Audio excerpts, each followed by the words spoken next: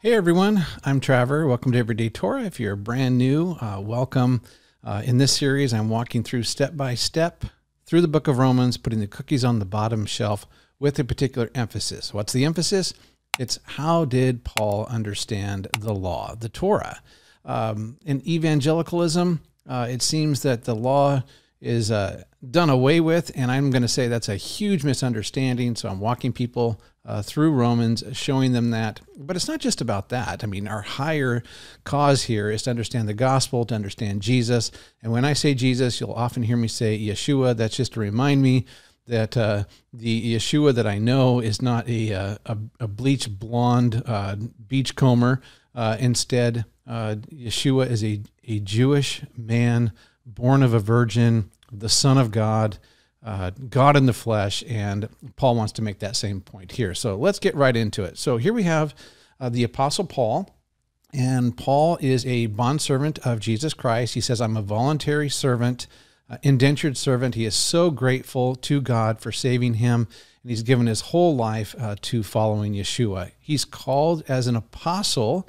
An apostle is one who is a messenger, and Paul sees himself as that. He wants to send a clear message of what does it mean to follow Jesus to both Jewish people and Gentile people. And so in the book of Romans, he's theologizing. He's trying to tell everyone, I want you to totally understand what the gospel is. So gospel, what does that mean?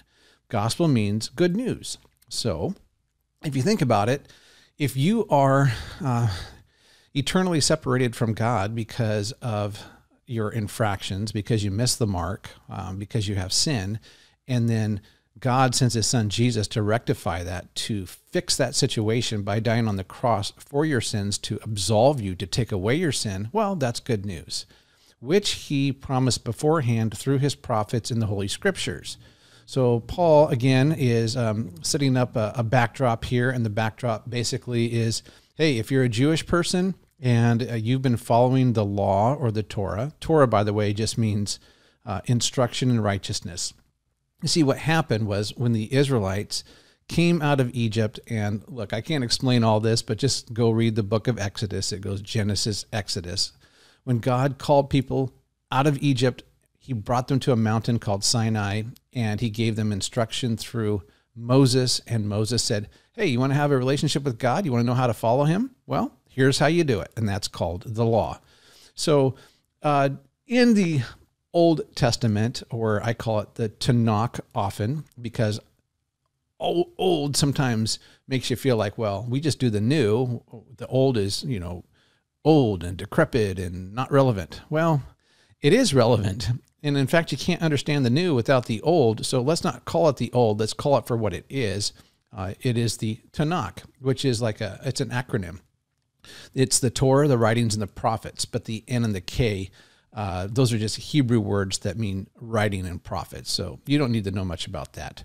So all Paul's saying here is all the Old Testament stuff, all the Tanakh stuff that you've read about, and it all talked about this Messiah. Jesus is that Messiah, verse 3. So it all points concerning his son, which is Yahweh's son, God's son. And a lot of people are used to saying God.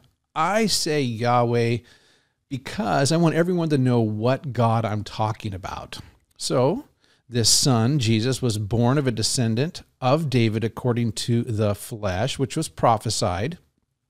So it's important to understand that Jesus was an actual person. It was God incarnate, God put in the form of a man so that he could be an acceptable substitute. I'm a person that I have plenty of infractions in my life. I have fallen short of the glory of God. I don't measure up. And, even though God made me in God's image, in his image, the truth of the matter is I have sin. Sin is just missing the mark. And because I've missed the mark, I guess I'm destined to have go to hell is probably the way to say it, but to have eternal separation from God would be the nice way to say it. But the good news is I don't need to be eternally separated from God. because of what Jesus did on the cross, I can now believe in faith that Jesus took my sin upon himself and nailed my sin to the cross, which is awesome. Verse 4, who was declared the Son of God with power according to the Spirit of holiness by the resurrection from the dead, Jesus Christ our Lord. Now, this is a big deal.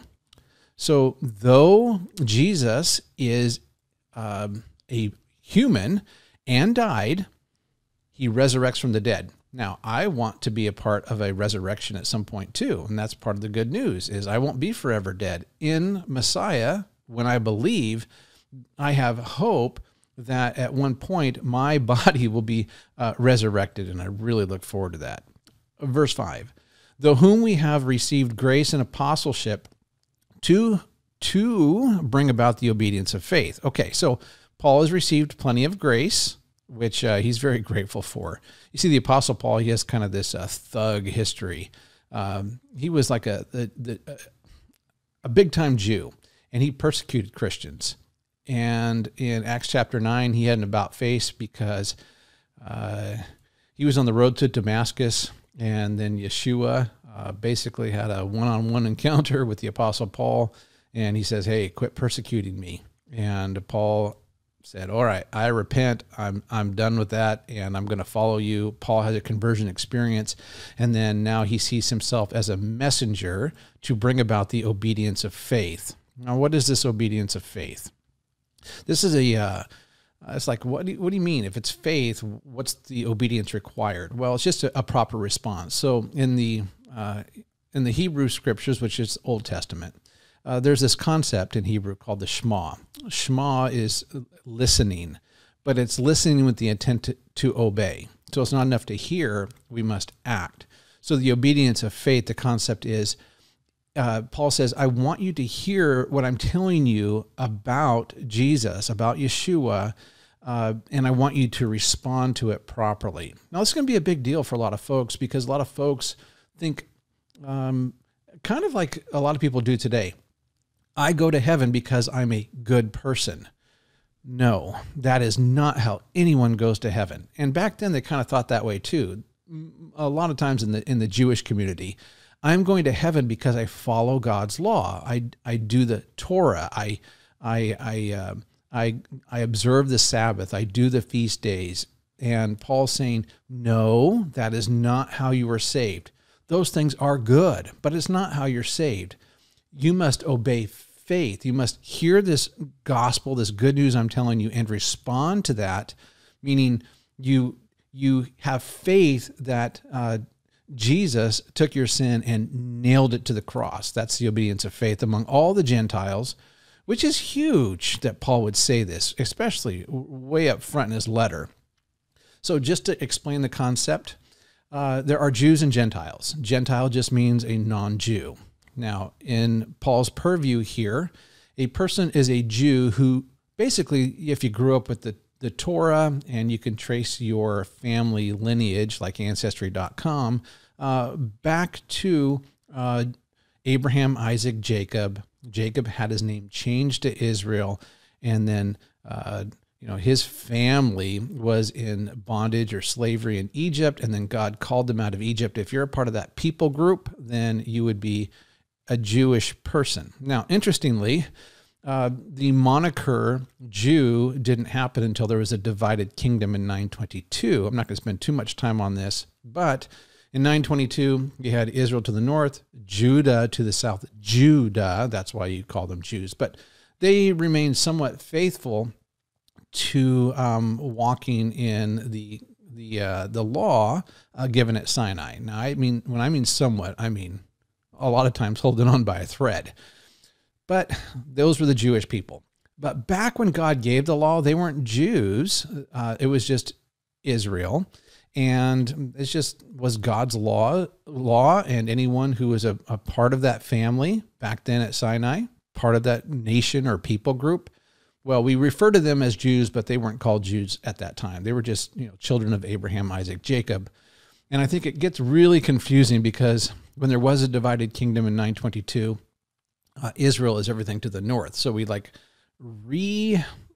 re-understand something that was Israel that was coming out of Egypt, we kind of move that name, that moniker, just to what's going on in the north. And that's, I really think, confuses people sometimes. But I don't want to get too much into that because we got a lot to cover here. So we have obedience of faith among all the Gentiles in behalf of his name, among whom you are also the called of Jesus Christ. So he's saying, I'm talking to both Jews and Gentiles here. Verse 7, to all who are beloved of God in Rome, called as saints, grace to you and peace from God our Father and the Lord Jesus Christ. Paul does a great job, I think, of building rapport with people. He wants them to know that, you know, I see you as people. God loves you. And here's the thing. I know it's coming up in Romans. He's going to say some tough stuff, but he really wants to make something clear. You're loved. I want that to be the starting point. And so you get a point of reference. This is a letter that the Apostle Paul is writing to no specific people in Rome, but it is to both Jews and Gentiles. Jews were those who grew up with the Torah, understood the laws of God, and then you have Gentile people who didn't grow up with the Torah, and they had no idea. And Paul wants to talk about the gospel to both people groups who are going to understand his words differently. So this is probably around 57 AD, just for a point of reference. There's still the Jewish temple, the temple of God in Jerusalem. That wasn't destroyed until 70 AD. This is a time of relative peace. There's a great fire in Rome in 64, and then a young emperor Nero is going to blame the Christians, like somehow their God, or them as renegade Christians. They did this to Rome, and then it turns really sour for the Christians. But Paul's writing to the Romans from Corinth, and he's going to send this letter up to them by a messenger named Phoebe, and that's basically all you need to know. So first, I thank my God through Jesus Christ for all of you, because your faith is being proclaimed throughout the world. So they are doing some neat things, and the Apostle Paul wants to recognize that these guys are trying. For God, whom I serve in my spirit in the preaching of the gospel of his Son, is my witness as to how unceasingly I make mention of you. So he's just, again, building rapport. Always in my prayers requesting, if perhaps now, at last, by the will of God, I will succeed in coming to you. So again, Paul's on his third missionary journey. He's got 4. The 4 is going to end in his death in Rome. He does. That's what everyone thinks happened anyway. But anyway, he ends up in Rome, and he's writing to them because he wants to get there, but he hasn't got there yet. Verse 11, for I long to see you so that I may impart some spiritual gift to you, that you may be established. Established in what? He just wants the gospel firmly rooted in that community, and he wants them to benefit from that and start growing the assembly of God, the ecclesia in Greek. Verse 12, that is, that I may be encouraged together with you while among you, each of us by the other's faith, both yours and mine. He's like, I'm not above you. I want to encourage you. I want you to encourage me.